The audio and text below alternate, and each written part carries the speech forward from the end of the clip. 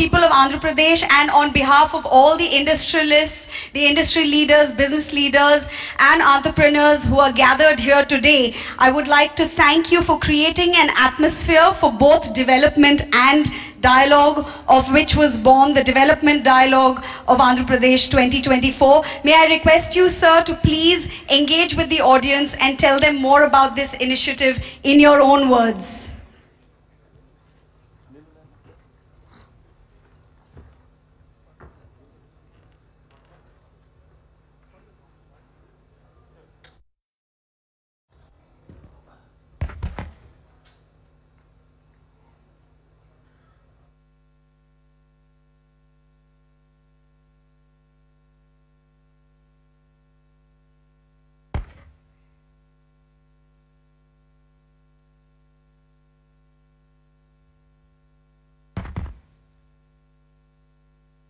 Distinguished industry leaders, colleagues in the state cabinet and esteemed guests. I think koncham Telugu, koncham English, I think I'll go together.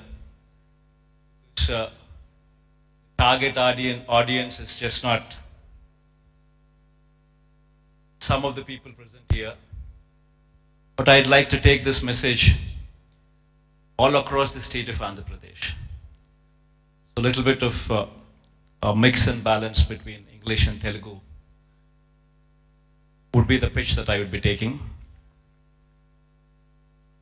I'm happy to welcome you all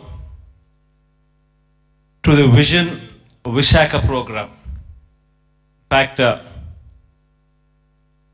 today all of us are gathered here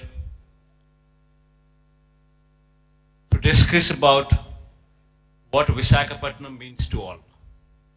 Why does the state need Visakhapatnam? It's indeed a fact. Post bifurcation, the successor state, that is the current state of Andhra Pradesh, is rendered a more an agrarian one. In fact, if one were to compare the figures of what the average contribution of primary sector into GSDP